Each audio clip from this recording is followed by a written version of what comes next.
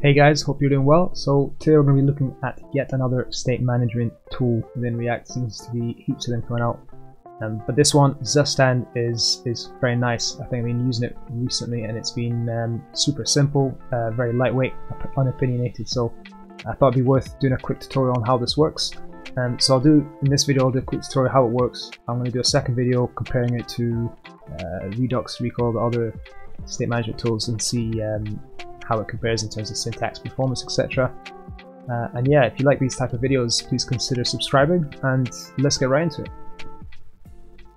So this is Zustand, like I said, state management tool. It's kind of a hooks based store, so it's more similar to Redux in terms of the store, and it keeps the state outside of the React tree than Recoil. Yeah, I think we should just dive in and start using it.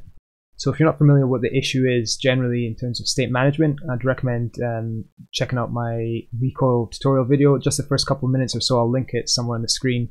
In that video we go into just what the general problem is with state management and why all these state management tools are coming out to try solve. And this is exactly the same app I use in that tutorial as well, so this should be quite familiar.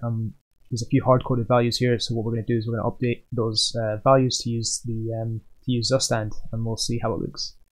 So yeah, let's get right into it. What we have in this application, so I've just created a new Create React app, added a bit of CSS to make it look alright, and then just removed everything from the app.js file and replaced it with what we have here. So we just got an app component which renders nav and a body. The nav component right now has just got an empty username, which if I type in you'll see it. Refresh this guy. Oops. If I type in, there we go. You're going to see at the top right here. So we're going to replace that with, hopefully that's going to keep track of the profile username. Yeah, we've got the body which shows the profile and account, so that's the two sections in the middle. The profile has just got a local state variable, which is the name, so use state. And this is just got, yeah, it's just showing it, and it's got the input to change it. So as I type in here, it's going to update the username. And finally we have this count component, which is at the bottom, which is going to hopefully show the number of characters in the username. Right now it's just hard-coded to 0. And of course this split of components here is to kind of show where that issue is. We've obviously got this username in local state, so it's not really accessible by any other components, and that's what we're trying to solve here. Cool, so first thing we do is just go to your terminal and just hit Npm Install Zustand, I think it is. So I've already got this, so I'm just going to cancel out of that, and yeah, we'll get started. So in Zustand, the first thing you do is you create a store, and that store is going to return a hook which you can use. So you can create many stores. In this case, we're just going to create the one for this app, and we're just going to call it useStore, and we're going to go for the create function. Yeah, Zustand, and this just takes in a callback, and we can see that there's a few arguments. Set, get are the ones that we're going to be using today, but we're not going to need them just yet, so I'm just going to continue to create this store. So this is just a function that returns an object, so it just returns an object, and that object is your store. So this syntax should be hopefully quite familiar. And I guess the first thing we'll do is we'll just add our username to the store, and we'll also add a function to update that username. So just add the username, and we'll just do red, so that's the default there.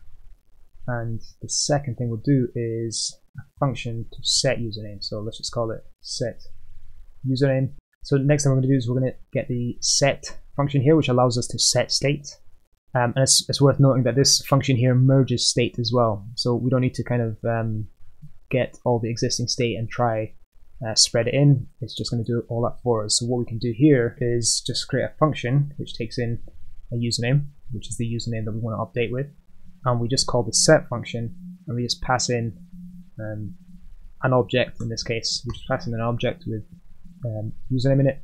And like I said, this is going to merge state. So in this case, it's not merging anything because we don't have any other state. But if you think about in a larger application, you know, where you'd usually kind of spread kind of all your other state, etc., this is all going to do that for you. So that's fine like that. And yeah, that's it. Now we just use the store as we would, or use the hook as you would the standard state. So I'm going to go down to the profile function. and I'm going to hit use store, and it takes in no variable. So when you use the hook with no arguments, it's just going to return the entire store. We don't always want to do that, of course, and I'll show you how to select specific pieces of state within the store in the nav bar. But we just replace that with use store, and then we can destructure the username and set username. And I save it, and you can see nothing's changed, but it's just all working as you'd expect. And the biggest difference is now, instead of using local state, we have this store sitting above all the components, which we can use. So let's see how we can replace the nav bar, and we're just going to take this use store, and we're going to place it here. And of course, like I said, we could just destructure this, save that, that's all going to work fine. But typically you don't want to take the entire store, so what you can do is this basically passes in or takes in a kind of a selector function, so it gives you access to the state, and then from there you can then just select exactly what you want. So this returns just that piece of state, and you can return it however you want. So this is kind of similar to, I mean, if you know basically the selector pattern, or if you're familiar with Redux's kind of map states to props, which is exactly the same. So map state to, I guess, nav.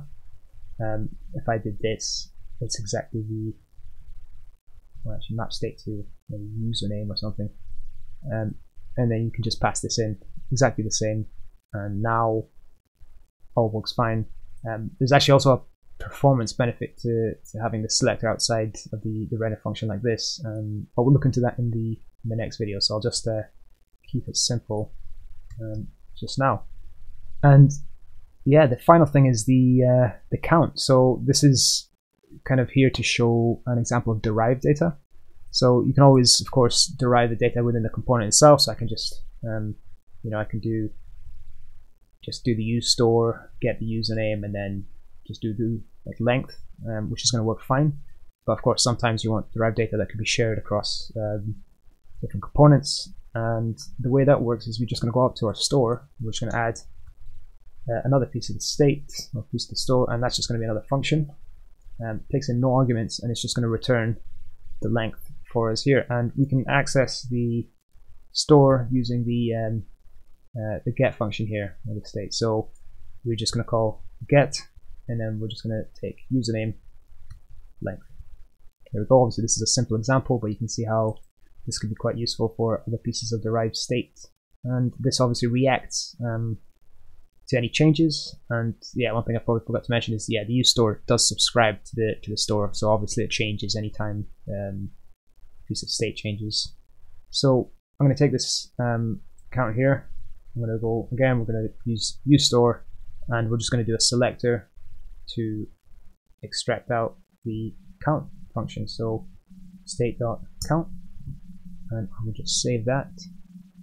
And yeah, that's it. So now as I type, it's going to kind of keep in sync. And that's how simple it is. It's a kind of a very, very comfy API, as they say in their documentation. It's hooks based. You'll notice that we didn't wrap anything in any providers, etc. It's all stored outside of the component tree, hence why it's similar to Redux instead of something like Recoil. And yeah, there's probably a couple of things else I want to mention. If I just go back to the GitHub page here, things worth noting. So there, because it's all hooks, it's kind of very, very flexible. Async actions you can have a look at in the documentation. Probably a couple of things of noting is the middleware. So again, because it's a hook, you can just essentially add a proxy function. So you can override the existing functions, the proxy, and just wrap it around that function. So you can see in this case here, they've just created a function which takes in the exact same API, and what it does is just overrides the set function, but it just does a console log before and after, and then it just returns everything. So then when you wrap your store around that function, I'm just going to log everything. You can do the exact same with immer. You're wrapping the produce function from immer, so when you update your state, you can kind of update it in a mutable fashion, and keep it immutable. So middleware can get quite powerful. And yeah, because again, hooks and the flexibility of it all, if you are familiar or you enjoy using the Redux kind of reducer pattern, it's all available to you here, and you can also even use Redux dev tools with it if you like. And yeah, I think that's it for this video. Hopefully kind of short and sweet. Zustand's quite nice, kind of minimal, simple tool. I've been using it just the last couple of weeks, and it's really nice. And yeah, that's everything for me. I hope you enjoyed this video and have a good day.